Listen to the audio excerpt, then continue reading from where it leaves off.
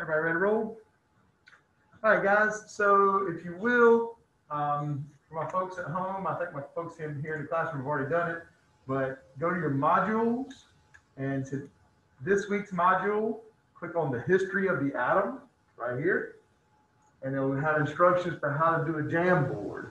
Jamboard is something I've just learned about. It's a pretty cool little deal, but click on make a copy of this Jamboard, and let me get that out of your way. And over here in the top right, there's some people call this a snowman. It's 3 dots in a row. If you click on that, and then go down to the bottom and hit make a copy, you're going to make your own copy of this that you can edit. And the instructions for how to do this is here. It says do not move. It definitely should say do not move. I apologize for that. Do not move. You can see what was on my mind with the movie you better watch. Do not move the titles at the top. So ancient Greek, first atomic theory, plum pudding, little nut, orbital model, and modern theory are kind of our headings. And so what we're going to do throughout the day today is take our scientists, our atomic models, and our 6 descriptions and put them where they belong. If you need to zoom in to be able to read the words, you can just click right over here and click on maybe 100%, make everything bigger, and then you can just move around and kind of go as we go. Sound good? All right, so I'm gonna just kind of slide this out of the way so everybody can see nice and pretty, and we'll come back to this. And what we're gonna do, we're in order from oldest to newest. Obviously, ancient Greek starts at the beginning. Modern theory is where we're going to end. Anytime we do any of these, I'll kind of take a pause and explain kind of where we're at with each one. All right. So we're going to start off with the first spot, which is the ancient Greeks. The ancient Greeks didn't know anything about modern chemistry. So they didn't have the tools that we have today to actually do the thing. So when I talk about the ancient Greeks, I'm not necessarily talking about scientific method. What I'm talking about really is philosophy or thought processes, okay? So about 400 BCE, before the Common Era, or before Christ, depending on how you're gonna look at it. But 400 years before Christ, you had these Greeks. And the main one, Leucippus is sort of important, but the one that's on your paper, you can go ahead and slide it in the right spot, is Democritus. So you're going to slide Democritus over there to the underneath the ancient Greeks. Go ahead and grab him, slide him over there to the ancient Greeks, and let's see what he did. So the story behind Democritus isn't on the notes here, but the story behind Democritus is that he had this story. And the story was he would take a seashell and break it. And then he could take the broken piece and break it again. And then he could take the broken piece and break it again. And he posited, his theory was that you get to a certain point where you couldn't break it anymore. And when you got to that point that you couldn't break it anymore, you had something that was so small that makes everything. And he said you eventually get down to a point where things are indivisible. That's a word I'm going to use a bunch today. And it's a word we say every day, but I want to make sure we understand what it means. What does indivisible mean?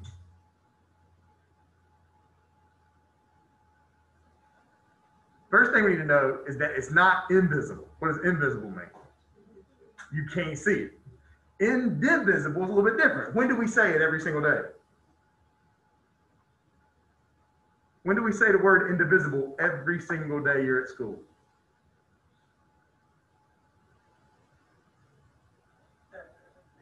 One nation, under God, indivisible. Everybody with me? Okay, why do we say indivisible when we say the Pledge of Allegiance? Because where do we live? The United States, where the Pledge of Allegiance was written right after what war? Any guesses? What war were we almost not a United States? Civil War. Everybody with me? The Civil War, fighting against each other. Right after that, they wrote the Pledge of Allegiance because we are one nation, indivisible. You cannot divide it. You cannot break it apart. So one nation, indivisible. So let's talk about Democritus. Democritus said you got to a point where matter was indivisible. You could get so small you couldn't break it again. And the Greek word that he used was atomos. Grain, matter is discontinuous. He used that word atomos, and his model was of an atom was a solid sphere. You get to a point for all matter where you can't get any smaller. So really what Democritus did for us was he came up with that word atomos, atom. Okay, so we got the name for ancient Greek. I think we got the model right. There's actually two of them that look the same because two of them are going to have the same model. Everybody with me on that? And then do we see the description I just said?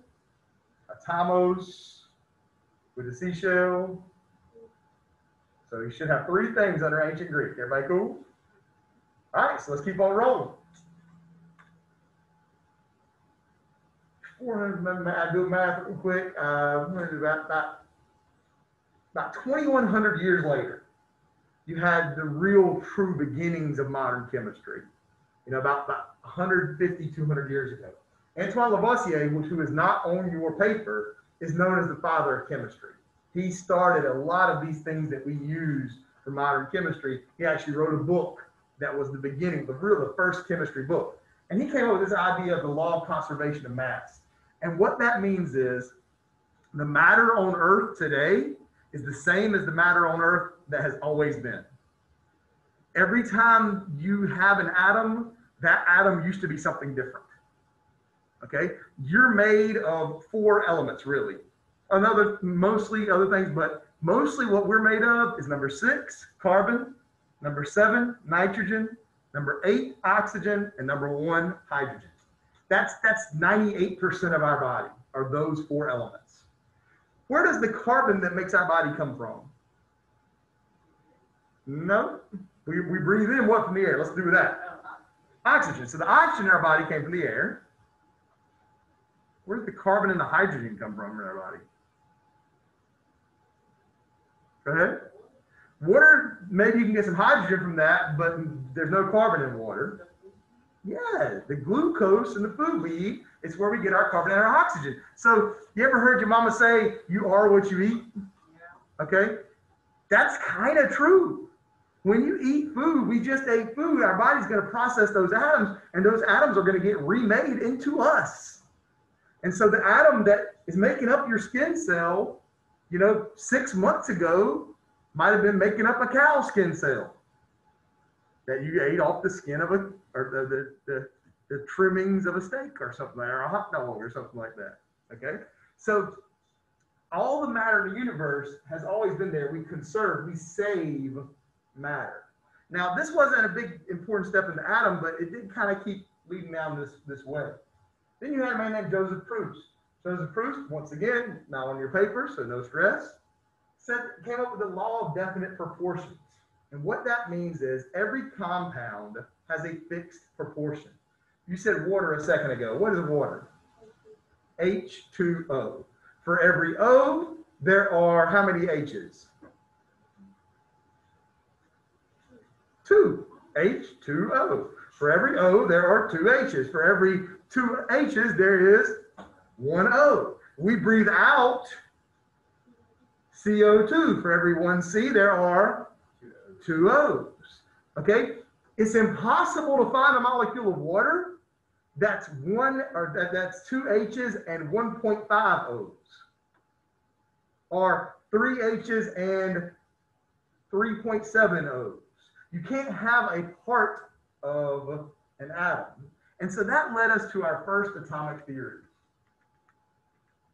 First atomic theory is a man named John Dalton. Okay? We got a heading. What's our heading? First atomic theory. We got a man's name? John Dalton. John Dalton. So we're halfway there, right? Because you only need 2 more things, the model and the description. So John Dalton in 1803, we're talking 217 years ago, this man came up with the first atomic theory, the law of multiple proportions.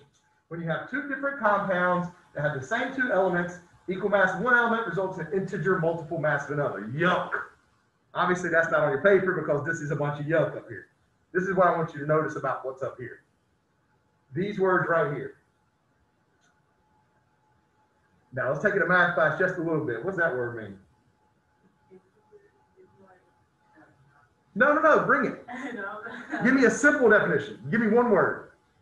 An integer is a number, okay? Now, but we got to do better than that, because an integer is a number that is not a what? Very good. An integer is a whole number that's not negative and not zero. Everybody with me? Okay? An integer is a whole number. And so what Dalton was saying here is pretty much the same thing Democritus was saying, just a whole lot more sciencey. He was saying that it's impossible to get 0.5 of something. It's impossible to get 1.78 of something. You either have the atom or you don't. Integer, multiple. You either got one or you don't. There's not a decimal of having an atom. Okay? And this was the first atomic theory. And it's just showing you examples of that, the ratios and how that works. Right? But these are the first three things for the very first atomic theory. First thing, elements are made of, there's that word again, indivisible particles called atoms. Any guesses on what model I'm about to drag to Dalton?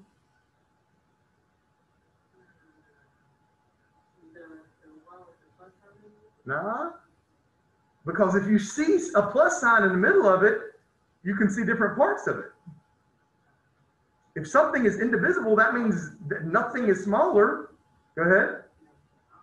Don't be wrong. Don't worry about it. It's the other one that looks just like what? It looks the same, because two of them are exactly the same. It's the one that looks just like Democritus, right? He said it was indivisible, so it's just a straight up sphere.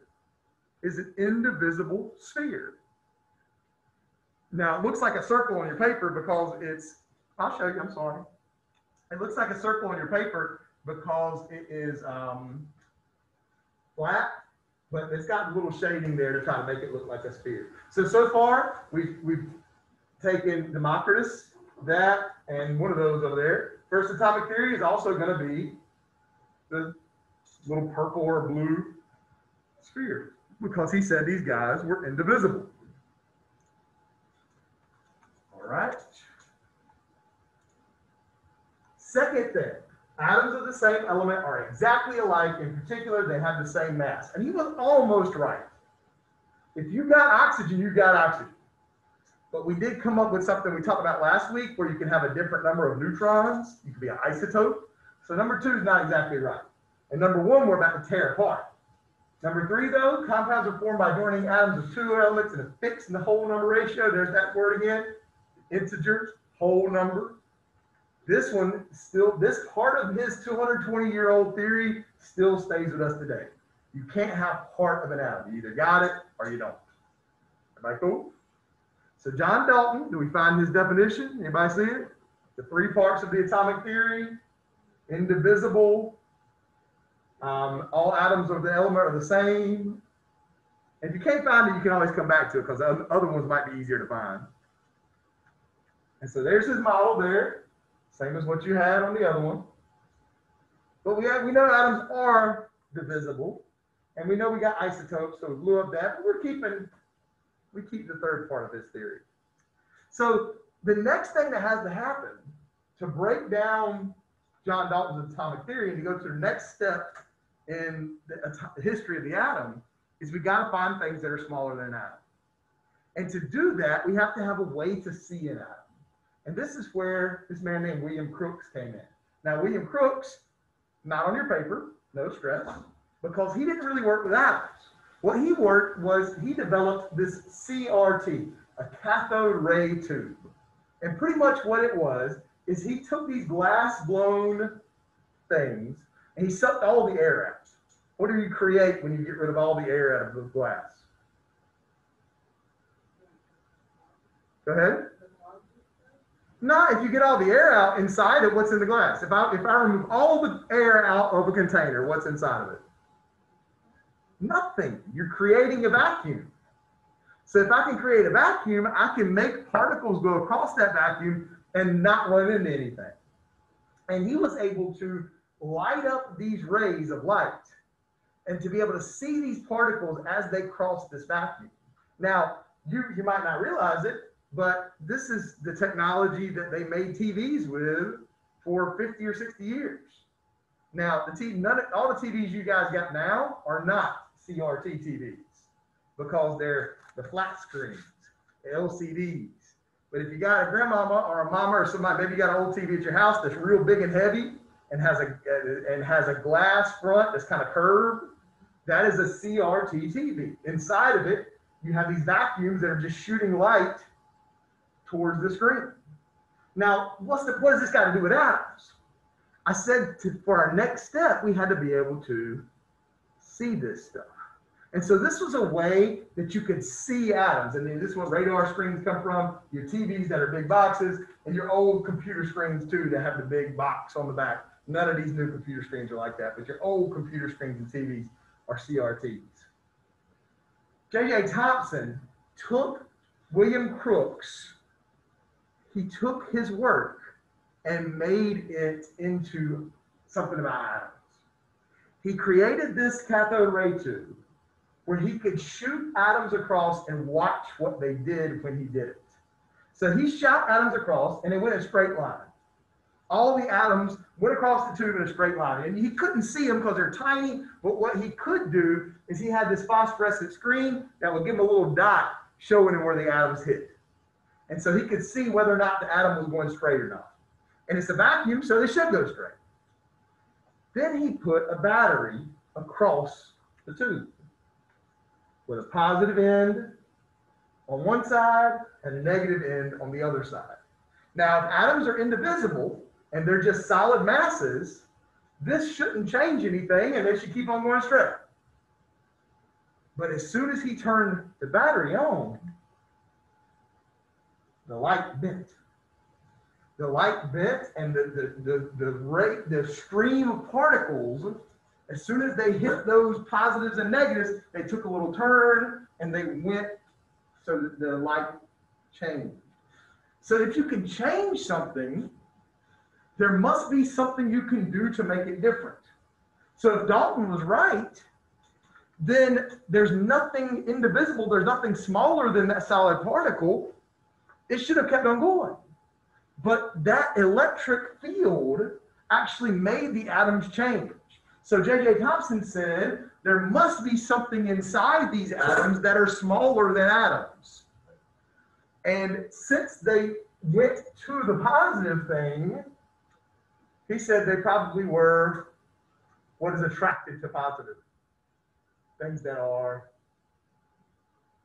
come on guys, blanks attract.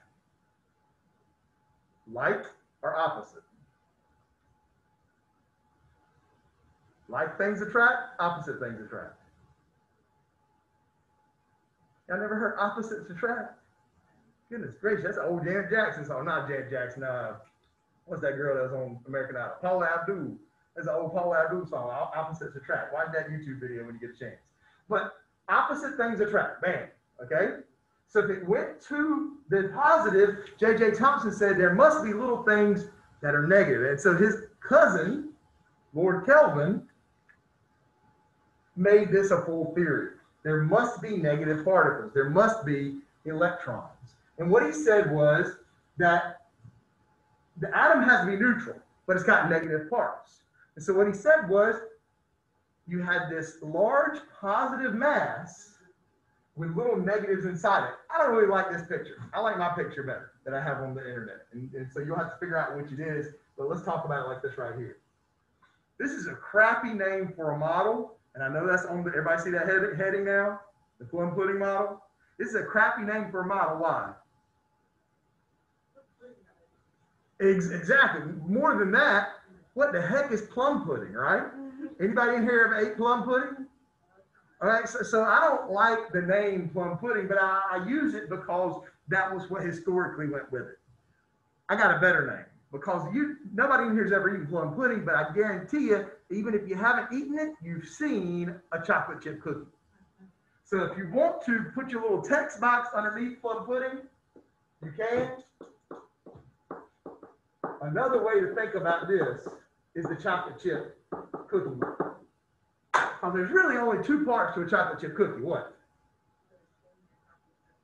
The chocolate chips and the cookie dough. Okay? So what we have here, we got a cookie that is positive. And in that positive mass, you got these chocolate chips that are negative. Anybody see the picture? You see the picture? The big positive mass with the negative things inside of it? Okay? And so what the Thompson said was, this was huge. You know, this was only about 40 or 50 years after John Dalton came up with the first atomic theory. And J.J. Thompson, along with his cousin, William Thompson, said, no, there's actually things smaller than atoms. They're called electrons. And they're like the plums in plum pudding, which 150 years ago made sense because everybody's sitting around eating plum pudding. But now, it's like the chips in a chocolate chip cookie. Everybody cool?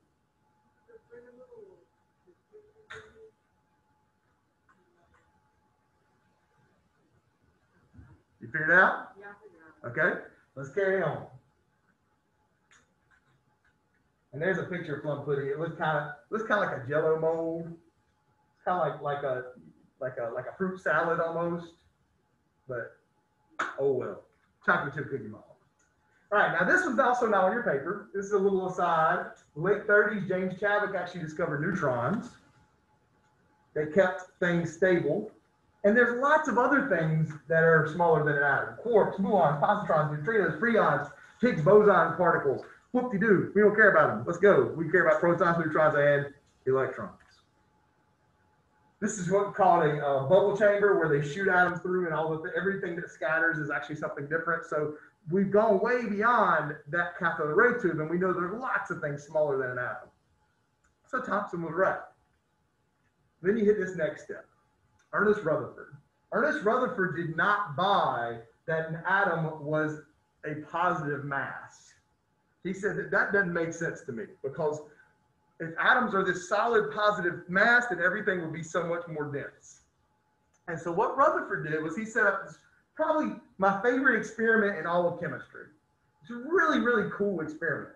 He did the same thing that the Thompsons did, where he had a beam of light. A beam of particles, not light, a beam of particles. And instead, going through a vacuum as well, but instead of catching on a phosphorescent screen, he made a circle screen and created this gold foil or gold leaf. Now, he used gold because gold is really, really malleable. I remember that word from a couple weeks ago? What does malleable mean? Mr. Steinman, you remember? What does it mean? Doesn't mean it's changing straight from a mass. What's the root word of malleable? Mallet. What's a mallet? A hammer. Okay? Malleable means you can hit it with a hammer and it doesn't break. Gold is super malleable. You can take a hammer to gold and keep hitting it over and over and over again, and it'll never break. It'll just keep getting flatter. Okay? And so you can make this super. Anybody seen the Mr. Beast episode where he eats the gold pizza? Well, you check it out. And Mr. Beast eats the gold pizza. It's pretty wild. But what they do there is they're putting gold foil that's super, super, super thin on top of the pizza. So it's like you can see the gold, but it's so small you're not really eating it. I mean, it's just there, but it's just really, really, really thin. And what he did was he made this wall of gold, but it was really thin because he wanted to be a solid wall, but he wanted to be a thin wall. And he shot his particles at the wall. Now, if the Thompsons were correct, every time you shoot particles at a wall, if you have this solid mass of positive, what are the particles going to do? They might stick, or they'll probably bounce straight back. Everybody cool? They'll hit it, they might go down, they might go back, but they'll probably bounce straight off. What he found out, though, when he turned his machine on, is that most of the particles actually went through the wall of gold. Now, I told you this was probably one of my favorite experiments because it reminds me of Flash. Y'all know what Flash is? Running fast. One of the things that the Flash, I don't know if he ever did it in the TV show or the movies, but in the comics, one of the things the Flash could do was get his atoms vibrating at the same speed as the wall and run through a wall. That, what? Yeah, because he can control how fast his particles are moving, so he moves his particles at the same speed as the wall and just runs right through the wall. Okay? This is what's happening here, but it's real. This isn't the Flash. This isn't science fiction. This isn't fake. The particles actually went through the wall. Now, some of them did get deflected and went back, but most of them went straight through.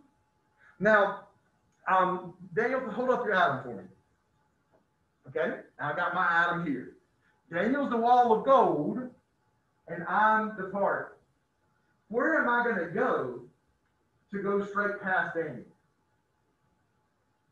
Am I going to hit him straight on?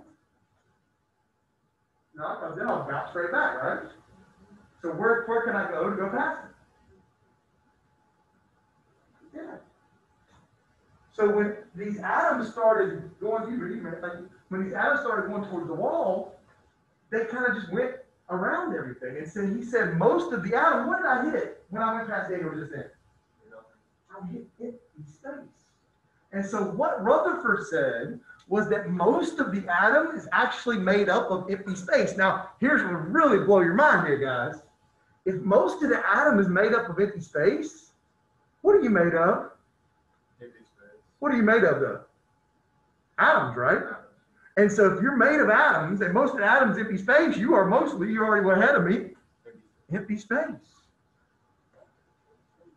And so if you touch somebody, technically you're not touching them, it's your empty space touching their empty space and pushing them back. Most of the atom is empty space. Now, he had to deal with the positive particles, so he dealt with Thomson's idea of that big positive chocolate chip cookie with the idea that all the positive particles are at the center. And look at your headings. What do you think he called the center? The little nut. The little nut. And what word means literally the little nut? The nucleus. The nucleus. Rutherford was the definition. It was the discovery of the nucleus of the atom. Now, used to be folks would take biology first, then come to me. And so I had to tell them that the nucleus in biology class was different, and it is.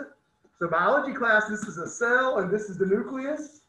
Inside this cell and inside this nucleus are billions and billions of atoms which have their own little tiny nucleus. So just because it's the same word doesn't mean it's the same thing. Make sure you understand that. Biology class nucleus is way bigger than chemistry class nucleus. Negative particles orbit around the nucleus. Do we see the model? With the positive things in the middle and the negative particle just kind of zooming around and all over the place. I got to look at it. I think it's the one that looks like a classic atom.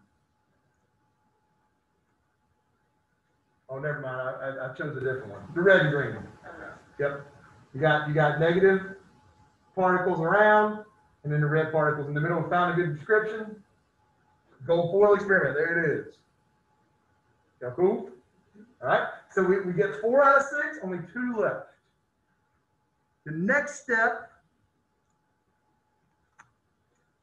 was this man named Niels Bohr. I can find my mouse. Where's my mouse?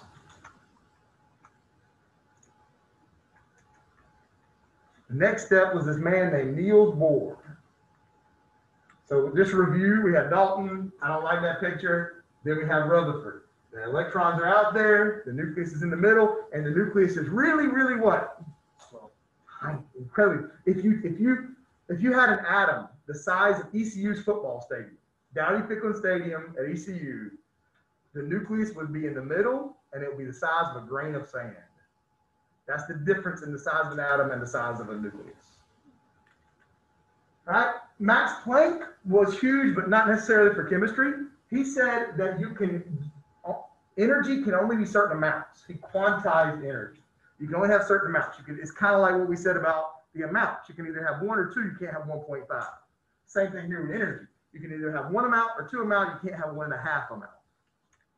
And so Niels Bohr, 1913, only about 110 years ago, and relatively young dude here, came up with this idea that electrons are energy. And if what Max Planck is saying is right, if electrons are energy, then electrons aren't just any old where outside of the atom, outside of the nucleus. They must be in specific orbits. Now, this is where we get into my merry-go-round. And you guys are just getting to the point. I don't think you guys remember the merry-go-round at Aden Park before they tore it down and changed up the park. Right there by the tennis court. Y'all might have been, this is about 4, 5, 6 years ago, so y'all probably little bitty things. Okay, but right beside the tennis court at Aden Park, they used to have a merry-go-round thing where you get on it and spin it around really fast. And anybody, maybe you got a little bit of recognition. I'm going to be teaching this class in about 4 or 5 years. Nobody's going to know what I'm talking about. I have to bring up a picture of it. Okay, but one of the coolest things they had, and also the reason that they don't have it anymore, is a death trap. Oh my goodness gracious, there's so many broken collarbones and all kinds of mess from that thing, because you start spinning really fast, what's going to happen? You're going to fly off, right? Especially you get your older cousin or somebody up there spinning around, you're going, hanging all off the side. Okay? Now, if you get scared on the merry-go-round and you want to go slow, where do you need to stand? Very middle. So when spinning around, you barely turn it around. Okay? Whereas if you want a wild ride, where do you get? Hanging off the edge. Okay? Because you're going as fast as can be. Same thing's happening with the atom. Electrons that have low energy are going to be where? In the middle, close to the nucleus. Electrons that have high energy out on the edges. And what Niels Bohr said is that you can only have a certain amount. And so he came up with the orbital model or the planetary model. So you can either be here or here. You cannot be here. You cannot be there in the middle. So we have the orbital model. We have Niels Bohr. We got a good picture of it too. Everybody figure out which one that one is. And then, so you either have that energy or that energy. You can't have the energy in the middle. And this is still kind of the basis for how we teach chemistry today. Now, this is more than 100 years ago, and chemistry's changed a lot, but let's look at where we've been since then. So the next model, the last model, is the electron cloud model, the charge cloud model, the quantum mechanical model. And it's probably the hardest one to understand, and it's probably the one, and that picture doesn't, I like the picture on your paper better than this picture. Everybody figure out there's only one left, right? The only one left, but we haven't got to the man's name yet. Now, what's the man's name that you have left? Schrodinger. Anybody ever heard of Schrodinger? How about Schrodinger's cat? Oh, man. Okay, so what these guys said, got a bunch of guys here. Schrodinger, and I spelled Schrodinger wrong. That's Mr. Saleeby's fault. Whatever. Schrodinger, Pauli, Heisenberg, Dirac, all of these guys working together on this quantum mechanical model. And sure, you're fine. We're going to be done in about 2 or 3 minutes. If you want to just wait, we're going to be done in just a second. Okay. But what Schrodinger said, Schrodinger actually had a fun one. Heisenberg was lazy. We'll talk about Heisenberg. I'll give you in a second. But Schrodinger had this idea of this thought experiment with the Schrodinger's cat. Okay. And you could tell somebody you know about Schrodinger's cat now. What his idea was is that you got a box. And it was more philosophy than science, but it's fun to think about. You got a box and you put a cat in it. And you put poison in it. Poison, cat, box. And you seal it. And you ask the question, is the cat alive? The answer is yes and no. Until you open that box, both things are true. Does that make sense? Because yes, the cat's alive because it was alive when I closed it. No, the cat's not alive because it might have eaten that poison, right? Both things are true until you open it up and look. Heisenberg took it a step further. Heisenberg said that you can never truly know something. You can never truly measure something, but because by just measuring it, you're going to change it a little bit. And so what all of these guys were saying is more of the uncertainty model. You can say that you got a good idea, you know where an electron is, but you can never say for sure the electron is right there. Now we're going to spend a whole lot less time with these guys than we will with the Bohr model. We're going to talk a lot about the Bohr model next week because it's easier to understand. You go to college, you can jump all over these guys and what they're teaching, and the Large Hadron Collider, because that's one of the things they're studying now, is what makes up atoms. And to do that, you need to smash atoms together going really fast with a whole lot of energy so that they fall apart and then come back together. And in that split second that they fall apart and come back together, they take pictures of it and see what's inside. Now, to get atoms going really, really fast, you need a gun that's going to shoot them really, really fast. What type of guns shoot the fastest bullets? What do you need? Well, machine guns, now I'm not talking about the fastest individual bullets. I'm talking about get the bullet going the fastest. You need a gun with a long barrel. The longer the barrel, the faster you can get the bullet. That's why sniper rifles are real long, whereas handguns aren't going to shoot very far away because they don't get the bullet going fast enough. And so what these guys did, they built this huge 30-mile circle underground, 30 miles around, which is pretty much just a long barrel for an atom gun. And they get these atoms going really, really fast towards one another, and then they smash them together going really, really fast. And then all the energy knocks them apart. They take pictures of it. They see what's inside, and they tell you more about what's in that atom. So I want to hear about one day when you guys go on to college and are working in Europe at the Large Hadron Collider, and you found a new part that makes up electrons, protons, and neutrons. Sound good? All right. So hopefully you got everything for your chart. If you have any questions, you missed anything, let me know. Tomorrow we will jump on electron configuration. Might do some radiation tomorrow. We'll have some fun with an assignment there. Okay. Matthew, you got any questions? I'm gonna shut it down if you don't. All right. Bye-bye.